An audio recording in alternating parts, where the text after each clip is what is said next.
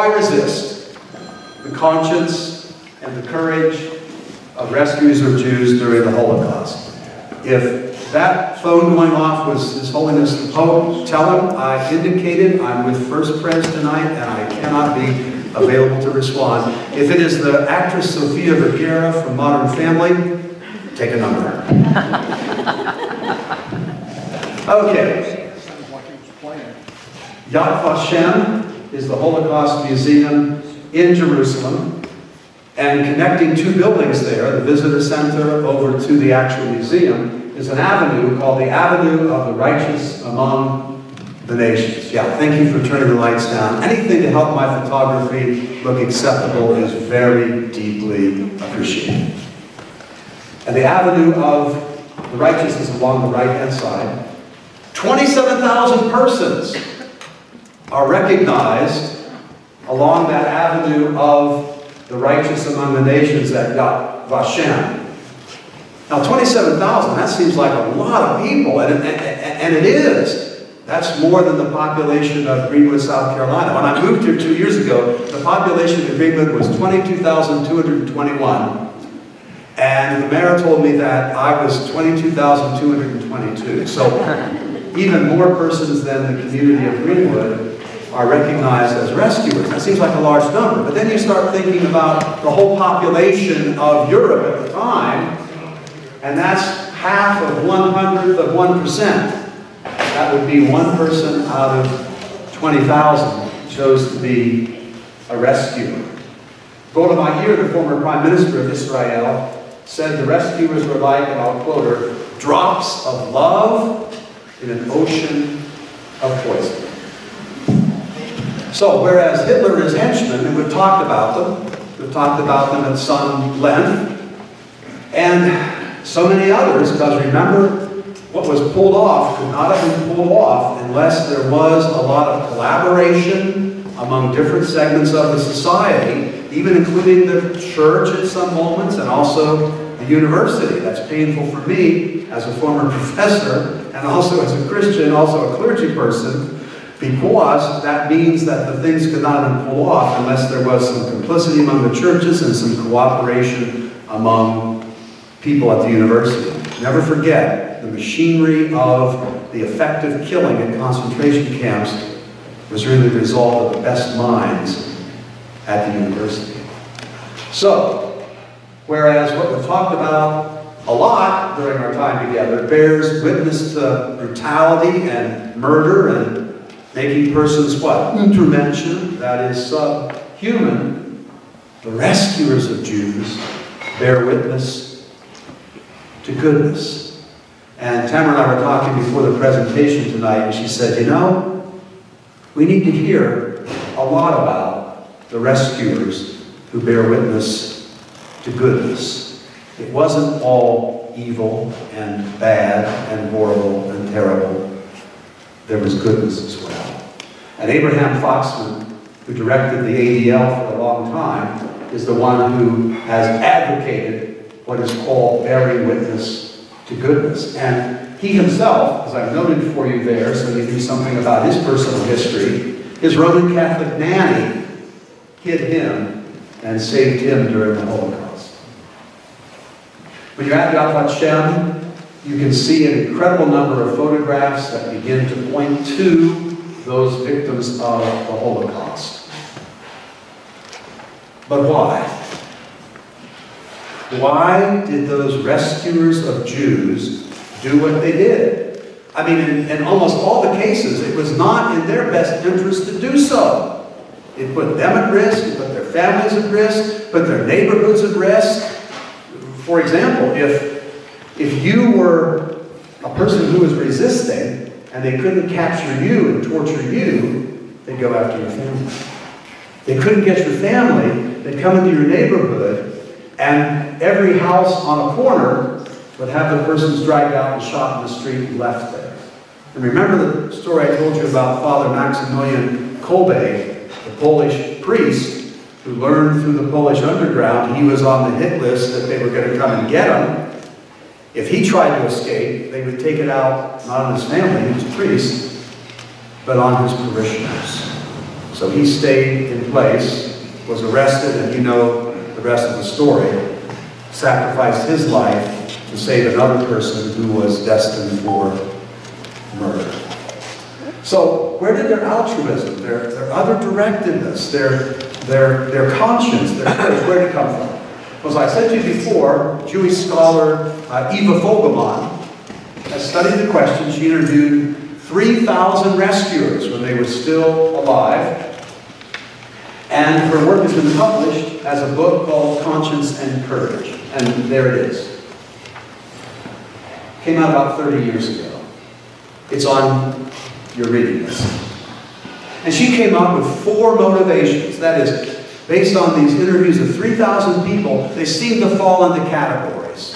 And there were 4 motivations for rescuers to save Jews. Now, I got to tell you right off, it's not as neat and tidy as 4 separate categories. Some persons we're going to talk about, really, the categories overlap. And they did it for more than just one moral reason. So, reflecting the work of the Swiss psychologist Jean Piaget, he talks about what's called heteronymous morality, and that is, well, he specialized in child development, right? And how kids cognitively developed, how also morality became a part of that cognitive development. And he said when kids are little, what really influences them are parents and other adults, right? So it's a kind of heteronymous morality. Adult authority provides guidelines for moral behavior among children.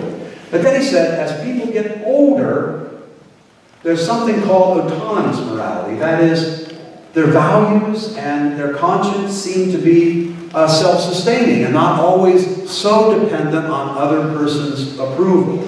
You know, sometimes you have to do the right thing, whether other people agree with you or not, right? And so if you have autonomous morality, then you do the thing that you believe is correct.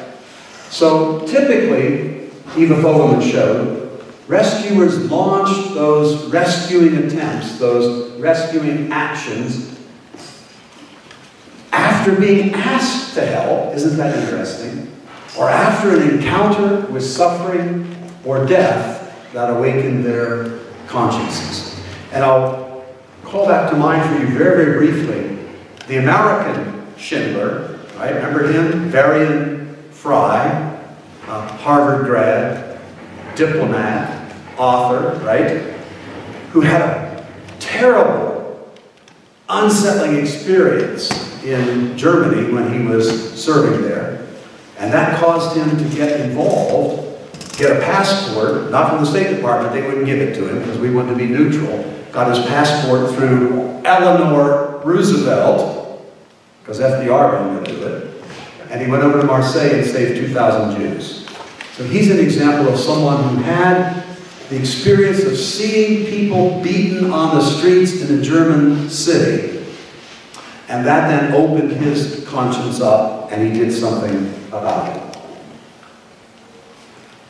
We mentioned Le Chambon-sur-Lignon, and we mentioned the truck maze, that is Magda and Andre on the right, little village of 5,000 people who saved 5,000 Jews. They would never call them Jews, they called them Old Testaments. And so the word went around the community, there are more Old Testaments coming and they need a place to be. That was the signal we needed to find places for Jews, in homes, in the countryside, in barns, etc., etc. Magda Trocmé, that is Andre's wife, is an example of someone with autonomous morality. And she said, well, come in. The Old Testaments, they have to come in. Not to do that wouldn't be right. Well, where did that come from? More about that in a second. The book in which he talks about doing the right thing and getting that from some source of morality is called Lest Innocent Blood Be Shed. It's on your list by Philip Haley. Philip Haley. A powerful, powerful, powerful book. Anyway, what they discovered, what Fogelman discovered, is that the rescuer's morality was of 3 types: ideological, religious, and emotional. I want to talk about those a little bit. First of all, ideological morality is really based on the rescuers' ethical beliefs and their sense of justice, and responding as they did to persons who were having their lives at risk was just simply consistent with their value system that they had had for their entire lives. Sometimes that can be religiously motivated, but not always. Pastor Kyle said a couple weeks ago in a sermon, he reminded us that persons who are not necessarily religious, that does not mean that they're not necessarily good. You could be a good person and not be religious. Now, for me as a religious person myself, I think there's a dimension and opportunity that's missed there, but you can still be a good person. I communicated with one of my best friends at Westminster College today in Missouri because a dean that we both enjoyed died this week. And my friend is an atheist. He and I have very different worldviews, right? But he's one of the finest and most exemplary persons I know. But I'll quote my grandma, he ain't religious. But he's still good. So ideological, you could be informed by religion, right, your value system, or it could be a more humanitarian point of view that was informing your morality. Then religious morality, based on religious tenets, such as the Golden Rule, do unto others as you will have others do unto you. A rule, by the way, that's found in all the religions of the world, not just Christianity. You can find it in Hinduism, Buddhism, Taoism, Shinto, etc., etc. These religious values often included tolerance for people who are different. Think about that for a second. These points of view included tolerance for persons who are different, who aren't exactly like us. As one example, I would show you this picture I took of the Protestant church in Le Chambon, which is in south of France. And please remember, this particular church was a group of Protestants. Right? In French, it's called Huguenot, right? Huguenots, living in a Catholic majority country. And they knew what it was like to suffer discrimination and persecution because they were Protestants, right? So the church that the Trocmés pastor is this particular church. And well, I'm not sure you can see it. I wish my photograph was better. Can you see the right-hand picture of the door where it says, Aimez-vous les uns les autres? That is in French, love one another. Love one another. Direct passage from John chapter 15, verse 12. So, Le Chambon was influenced by religious morality. A second kind of, actually a third kind of morality is emotional morality. And that would be rescuers who felt compassion for the victims of Nazi persecution, and that compelled them to help. And she found that was the rarest type, it was the smallest number of the moral rescuers in her research. And a little postscript, women of the group this evening, psychologist Carol Gilligan from Harvard indicated in her research that members of this group tended to be women rather than men. That motivation number one, morality, right? Motivation number two is what we might call Judeophils. That is, there were non-Jews whose rescue activity grew out of either a special feeling or a love for individual Jews or Jews as a group. And I'll say more about that in just a second when I talk about Oskar Schindler, with whom you're familiar because we talked about him in a previous presentation, and his plant accountant, Itzhak Stern, who was indeed Jewish. This group, in her research, was the second largest motivational category behind the three forms of morality among the rescuers that she interviewed. So here's a photo of Oskar Schindler on the right and Itzhak Stern on the left. And of course, Itzhak Stern was Jewish. Schindler's connection with him, in no small way, influenced his activity to get Jews' documents to work in his factory. Now, Was he entirely altruistic here? No, no, it was cheap labor, and he needed that in his factory. Schindler was also, how do I say this delicately, he drank a lot of alcohol, and I wouldn't want him marrying my daughter. He was a pretty persistent womanizer. But, as I like to say, a person is always greater than his or her most noticeable shortcoming. And that's been one of the pieces of my philosophy of life. The other one is, no one does no thing for no reason. The second thing is, what I just said to you, a person is greater than their most noticeable shortcoming. And I thought you might enjoy this.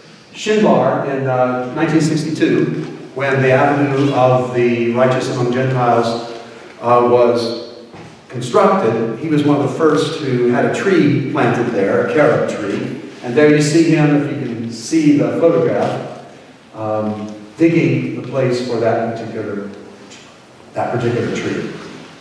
Motivation number 3, concerned professionals.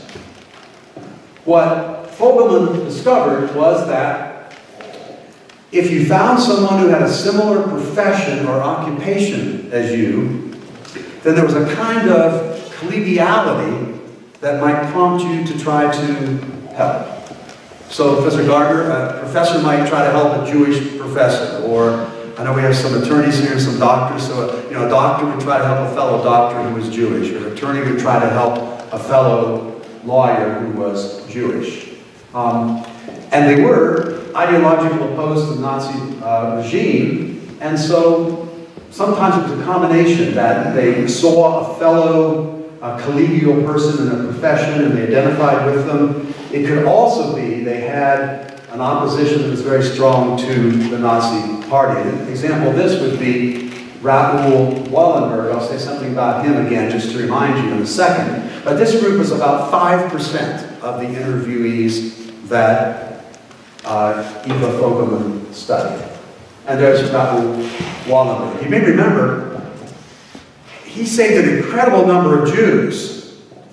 In fact, the avenue that the Holocaust Museum in Washington, D.C. is located on is Wallenberg Place, or Wallenberg Avenue, right, in honor of him.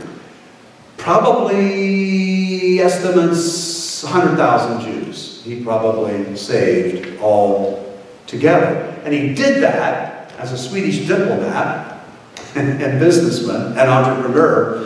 He got them Swedish passports.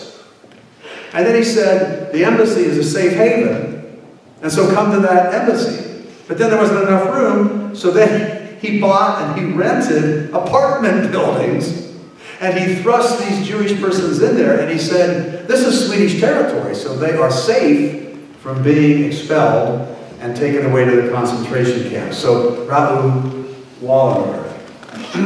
A fourth motivation, if you're with me, we kind of have morality, we have professional identification. Number 4 is network rescuers. That is, there were persons who, because they were part of an extensive network, they rescued Jews. And, well, sociologists have long taught that ideology can only be defeated by a group effort. And so an example would be the Bielski brothers. We talked about them, and I'll show you a picture of them in just a moment. The Russian resistance would be an example of that. The French resistance around the village of Le Chambon in southern France. In other words, the village was saving Jews, but there was also the French underground in that area, and they were saving more Jews themselves. Network rescuers could include both Jews and non-Jews. For example, the Bielski brothers were Jewish, but there were other persons who were not Jewish who were saving Jews as well. So here's a famous photograph of Tuvia Bielski there in the center of the first row, and his brothers, Asael and, what was the other one? Let's see, Tuvia, Asael, and a third brother, who together pioneered this effort and saved thousands of Jews by hiding them in the Nabioki forest that was in, at the time, Belarus. So, as I said to you before, because I want to save some time for conversation with you and questions, everything's not always so neat and tidy. And so there can be some overlap among the motivations. And a good example of that is Chihune Sugihara, the Japanese diplomat in Lithuania. We already discussed him and his wife, Yukiko. He held all three types of number one moral motivation: ideological, religious, emotional. And that he cared about Jews, number two motivation, Judeophilia, because he had friends there who were Jewish. And I'll say more about him. Whoops, no, I won't. I'll back up for a second. Chihune and his wife Yukiko are largely unknown in Japan today. When I was a student there, everybody knows Ryokan, the famous poet from the 19th century. I mean, little kids up to adults all read the poetry of Ryokan. He's an icon in Japan. Hardly anybody knows about Chihune and Yukiko Sugihara. And that's because he saved several thousand Jews, and he did that by getting them documents that would get them out of Lithuania into Russia, take them across Russia to Japan, and from Japan they could go to Palestine, they could go to the United States, they could go to the Dutch island of Curacao in the Caribbean, etc., etc., etc. And he had to write those out in Japanese characters. That takes a long time to do. And 18 to 20 hours a day he was writing those particular documents. Well, why was he doing that? Well, part of it was he had a sense of right and wrong that was a part of his upbringing. He was from a family that was Bushido and samurai, so he had that. Religiously, he was Eastern Orthodox. His first wife, not Yukiko, but another woman, was Russian, and she was a practitioner of Russian Orthodoxy, the third branch of Christianity. Right? We've got Protestantism, Roman Catholicism, and Eastern Orthodoxy. And so that was the case. And emotional, because people lined up outside his office, as far as he could see, wanting to be able to get documentation to escape. Not to help them meant certain death. And so he worked tirelessly to be able to help them. His wife Yukiko would assist him by massaging his hands because they got so cramped from writing all those Japanese characters, right? She wrote a book called Visas for Life, in which she talks about that particular experience. And the pain of it, because remember that Japan and Germany were aligned during the Second World War. So when Chihune came back to Japan, he lost his job. He lost his job. Fortunately, he was pretty creative and he developed an import company, and he did not die penniless, the way that Oskar Schindler did, for example. But he was stripped of all of his diplomatic titles and ranking because of what he did. The Japanese government knew what he was doing, and he simply ignored the telegrams when they sent those to him to cease and desist. He just simply, I never got those when they knew he did. So when the war was over, he simply was stripped of his governmental status. And lastly, he cared about Jews, that is, the category of Judeophilia, because he knew Jews in the capital city of Lithuania, and he'd gone to dinner with them and he had social associations with them. So the categories are not mutually exclusive. There's overlap among them, and Chihune Sugihara is one of the best examples of which I can think of that kind of multiple motivation to do good in the midst of evil. Well, now we come to the last slide and then we can talk. One of my favorite sayings, you've seen it in some previous presentations, it's from one of the 15 books that make up the Talmud, that is the rabbinic commentary on Torah, Genesis, Exodus, Leviticus, Numbers, and Deuteronomy, and it says, the person who saves one life in a special way saves the whole world. Well, enough for me. Let me hear from you. What are your reactions, your questions, your comments? And I would say this about that. You and I were talking about this before the presentation. I spent a lot of time studying the Holocaust. I spent 4 whole summers at the Holocaust Museum in Washington, D.C. During my sabbatical year, I was at Yad Vashem in Jerusalem. This has been a passion of mine for a long time. When I lived in the Netherlands and went to the Anne Frank house, when I met Corrie ten Boom from The Hiding Place. You know about Corrie ten Boom, we talked about her. It's been a big passion of mine, but I don't know everything about the Holocaust. I just don't. There was a great question as an example that I hear from you. This past Sunday, one of our members of the presentation said to me, you know, I think I read that some of the soldiers in the German army, the Wehrmacht, were encouraged and allowed to have sexual intercourse with German women to try to increase the numbers of the pure Aryan race. Cliff, have you heard about that? And I said no, and I teased him, and then I said, I'm concerned about the literature that you are consulting. Research sometimes enables you to learn something very interesting, right? You may remember Tina Strobels, that I brought up to you as a person that nobody knows about, who was a Dutch medical student, and she hid Jews, about 100 of them, over a period of time in her grandma's house in Amsterdam. Remember that? And I said, a lot of people feared the Gestapo, but everybody feared my grandmother. Remember that story? Right? Well, that was one of the positive results of research, right? You find out something that's delightful. So when I was asked that question last Sunday, I thought, I don't know the answer to that. And so I did a fair amount of research. And sometimes the research affirms things that you wish weren't the case, but it just does. So here's the answer to the question. And when I see that person, because I don't see him here tonight, I'll see him on Sunday, I'll tell him as well. But you already know the answer.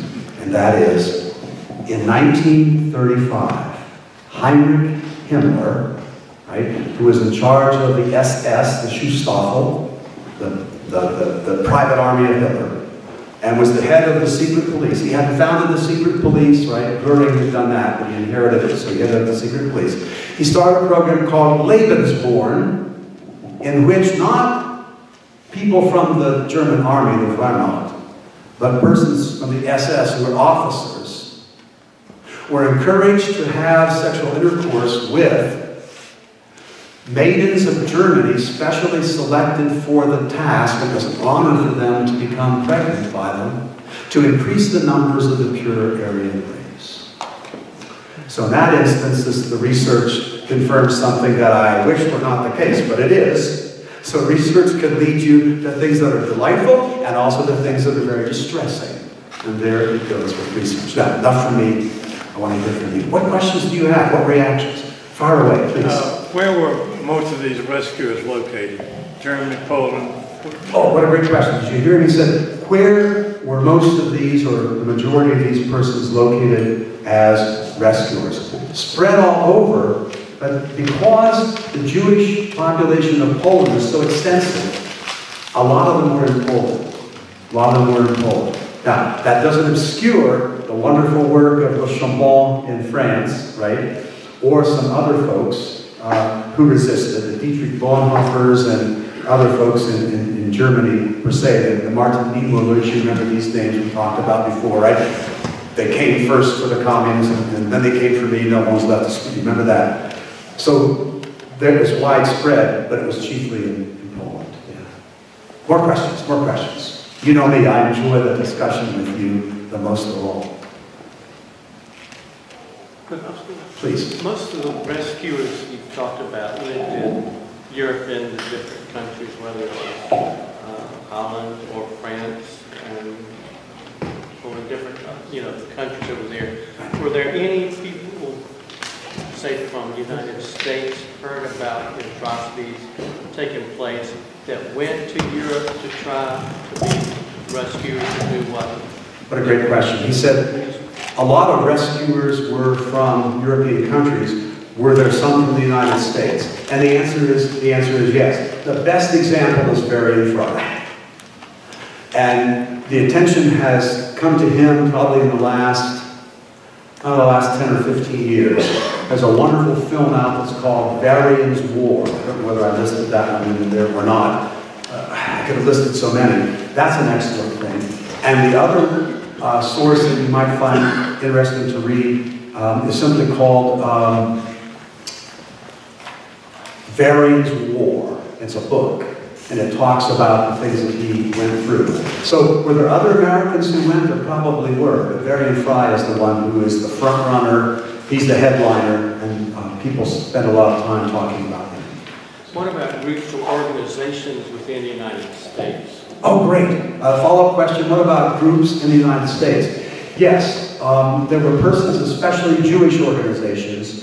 For example, I mentioned Wallenberg. Where did he get that money to buy those apartment buildings so he could put Jews in there and then declare the apartment buildings Swedish territory so that the Germans or others couldn't take them?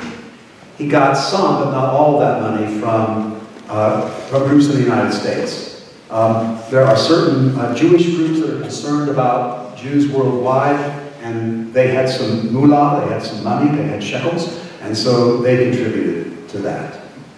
In fact, my rabbinic friends, my rabbi friends, like to say, if a Jew anywhere in the world cries out, American Jews say, ouch.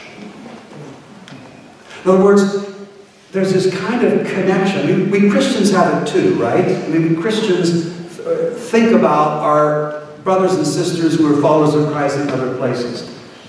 But the Jewish sensitivity and sensibility is even greater, I think, than ours as Christians. So if there's a Jew that's feeling pain anywhere in the world, Jews in the United States cry ouch, and they support that. I mean, how's it been the case that Russian Jews, for example, have been able to emigrate to, especially Israel, but not just not Israel, but other places, through efforts of Jewish organizations in the United States. And then there were groups like the Quakers, for example, the Society of Friends, who contributed money as well. What I don't know a lot about is whether we Presbyterians contributed some sizable amounts. That would be an interesting research topic for me to undertake. But yes, there were Americans. But at the same time, I got to tell you, there was also strong, fervent, anti-Semitic attitudes in the United States as well. And Eleanor Roosevelt, who was very sensitive to what Varian Fry wanted to do, and got him that passport that got him to Marseille, because he was fluent in both German and French, by the way. So, and he got there and he did his work and saved 2,000 Jews. I'm afraid that FDR, even though he had some good things that he undertook, he was not known as a very pro-Jewish person. And the Nazi Party had some strength in the United States of America during the Second World War. And it's painful because I like driving those Ford automobiles, and Henry Ford was also a pretty virulent anti-Semite. And remember, he was the one who published in his newspaper, the Dearborn Independent, the English translation of the Protocols of the Learned Elders of Zion, which was a very anti-Semitic book that charged that Jews wanted to take over the world. So we had some good things going from our side of the Atlantic over, and we also, unfortunately, had some bad stuff. Yeah. Long answer, but a good question. What else? What else are you thinking about? What else can I try to address? Yes, sir? What's the closest thing to a Holocaust that has happened Oh, great question. He said, what's the closest thing to a Holocaust that has happened? You know, I gave a lecture at Lander University, and the objective they tasked me with was to try to answer the question, well, why should we remember, and how should we respond? Think about that. Holocaust happened. Why should we remember, and how should we respond? And part of what I said was, it's often been said, we remember because we don't want that to happen again, right? And the old George Santayana, the philosopher from Madrid, Spain, who said, if we don't remember the past, we're doomed to repeat it, so never again. Well, Holocausts have happened again. And therefore, your question is a very pertinent one. So if you start thinking after the Holocaust from 1933 to 1945, what kinds of things were happening? A lot of things were happening. Probably one of the most painful ones for me would be the Rwanda genocide of 1994. In 3 months, 1 million people died. That was a third of the population. A third of the population in Rwanda, in the conflict between the Hutus and the Tutsis.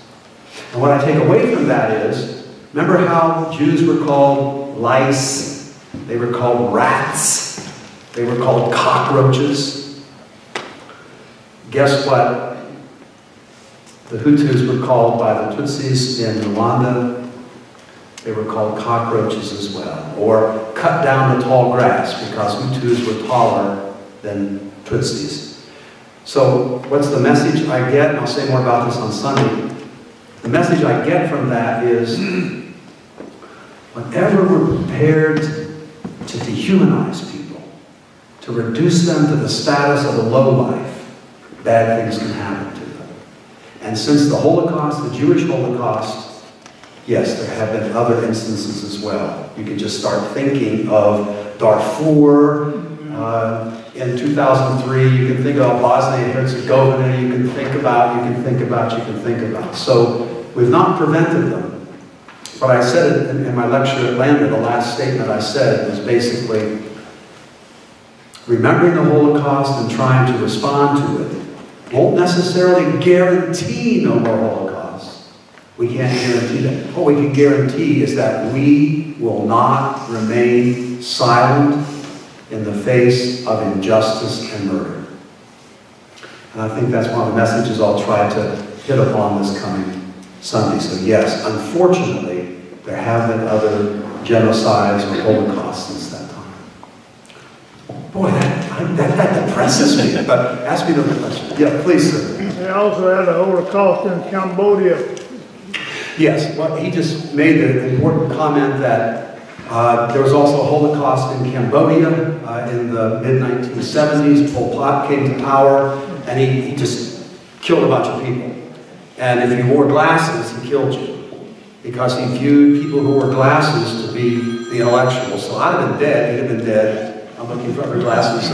You have yours there in your hand. You'd have been dead, just based on the fact that you wore glasses. And I did, some of you know that my hobby is archaeology, and I did archaeology in Cambodia, and still to this day, there are areas where you cannot go because of all the landmines that are still there. And the late Princess Diana from England spearheaded some efforts to try to assist people who had been maimed by those landmines going off, and also to try to defuse the landmines. But you're absolutely right. Pol Pot's Cambodia, also definitely a genocide. But we might ask today, not wanting to get too political on you, Vladimir Putin and the Ukraine. Other questions? Or are you done in? Maybe you're done in. Yes, please. The psychological experiment, the Milgram experiment that tried to understand why German officers were so complicit. What should we take from the results? Okay. Did you hear that question? The comment and question is a really important one. there were some experiments done that were called the Milgram experiments. And what they did, they took some persons into a room, and they basically said, you can control the level of electric shock that's going to impact a group of people in an adjacent room. And on the dial, it had different levels of electric shock. And it went all the way up to a red area, like the tachometer in my car. It gets above, what is it, 6,000 RPMs, and then I better watch out, you know, okay? So they had an authority figure who was telling these persons to do an extensive and higher level of shock to people in the adjacent room. And you know what happened? They did it! The dials, they turned all the way into the red area. And why? Authority. Authority.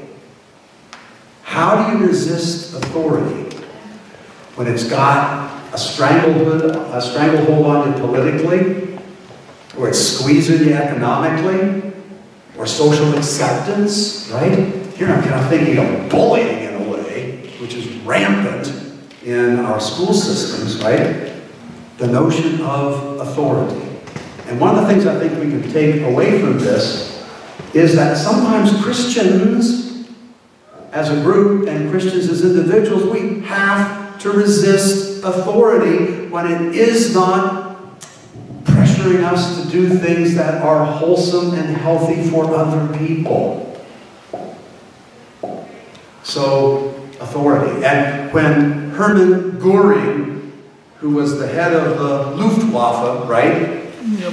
And was also the guy who engineered Hitler's plan to prepare for battle. He had like a 4-year plan to get Germany ready from 1936 to 1940. Hermann Göring was the guy who ran that, right? So now he's at Nuremberg for the Nuremberg trials. He's being tried as a Nazi war criminal. And you know what his answer was? When they said, why'd you do this? Why'd you do this? He said, I was just following orders.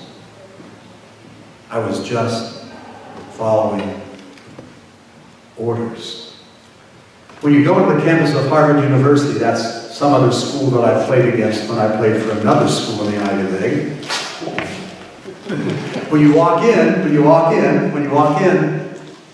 there's a saying above one of the gates, and it says basically, question everything. Or everything is suspect. I can't remember it exactly. I was too busy beating them on the basketball floor. But, sometimes. But it said like, be suspect, you know, everything is worthy of suspicion, you know. That's what we got to do. I think as Christians, we have to be willing to take a look at things based on what we know to be the case as Christians.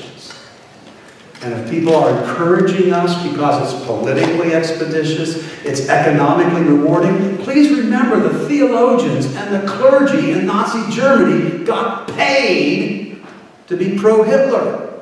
They got stipends if they were pastors and priests. And the theologians were encouraged and rewarded if they Aryanized Jesus. That is, if they made Jesus not Jewish and made him be a member of the Aryan race. So that was economic incentive. There was a kind of economic authority. So I think we have to be very, very careful in terms of how we respond to authority. And that comes out of the Milgram experiments. I mean, people like you and I were put in that room, and people in positions of authority said, turn that up. And instead of saying, I'm not going to do that, they did it because they were told to. We have to be very cautious of that. Anything else? Well then, usually we are so busy and we even push beyond 7 o'clock that sometimes I don't give a really long prayer at the end because I know you're itching to get home. But I won't give a long prayer. But let's pray together as we break from this evening's presentation.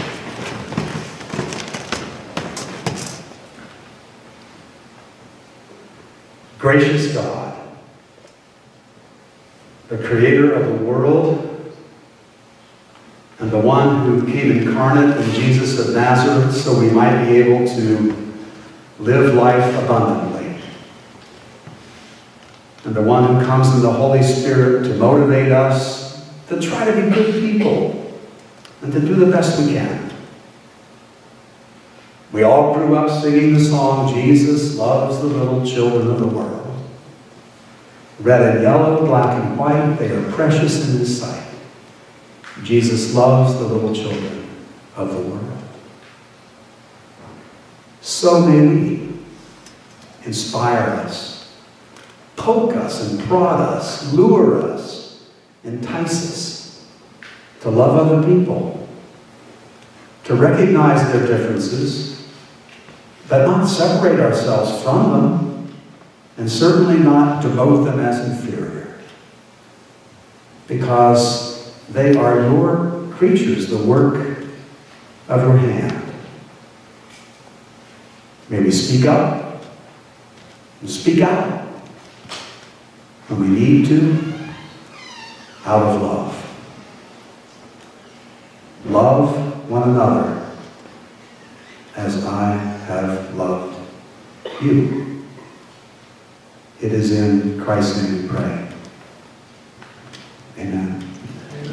And thank you for being here. You're always a lot of